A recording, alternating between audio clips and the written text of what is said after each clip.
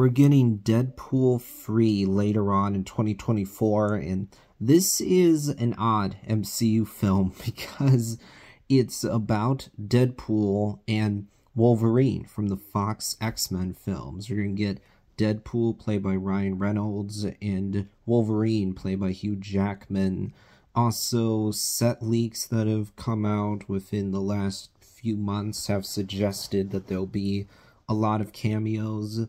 How many cameos we end up getting in the movie is something that we can't know until the film actually comes out, but we know for sure this film is bringing back some of those X-Men characters.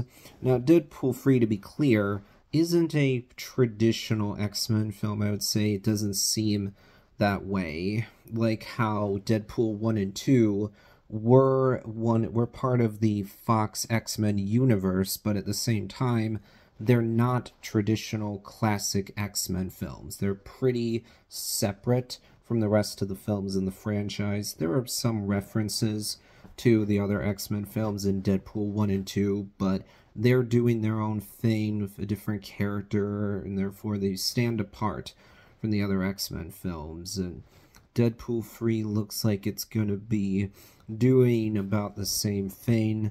Also, what's odd about this movie is that yes, it's part of the MCU, it's being done by Marvel Studios, Kevin Feige, Disney, but it also feels like another one of the Fox X-Men films. The biggest difference, of course, is this film is being made by Disney, not Fox. Is now 20th Century Fox is under the Disney umbrella because Disney purchased Fox. So Disney ultimately is the company that's going to be making Deadpool 3. And also, wow, this is going to be the first MCU film to ever be rated R. All their other films have at most been rated PG-13. So this is a big change for Marvel Studios. So they're making a movie about a character who's famous for not being family-friendly. That's always been the whole point of Deadpool, is that he's kind of similar to Spider-Man. He also does the wisecracks, makes a lot of jokes, but he's not family-friendly, and he's not a black and white hero. He's a more morally gray anti-hero. So that'll be a big change of pace for the MCU. I mean, not to say that there's been zero characters who are less traditional heroes, because Moon Knight, for example, is, I would say, not really a traditional black and white hero. Not a character who I could see being part of the Avengers.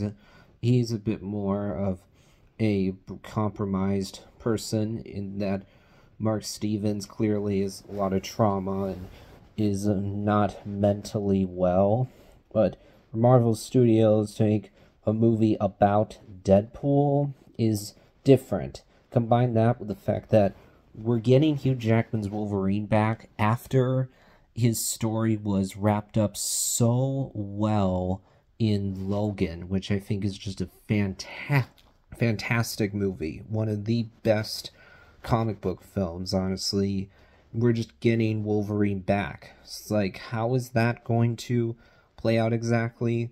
And also, will Deadpool's meta humor, where he breaks the fourth wall, actually translate well to the MCU? That's something I'm concerned about, because I thought that She-Hulk went too far in being meta. It feels to me like the people who are making that show preemptively decided to try to troll their potential trolls. It feels like they were preemptively pointing out, calling out, mocking people who are watching She-Hulk. Because ultimately, the bad guys are these dudes on the internet, which is meta commentary on the people who are watching She-Hulk. It's like, oh, that seems weird. You preemptively decided to make fun of dudes on the internet to people who will be watching your show.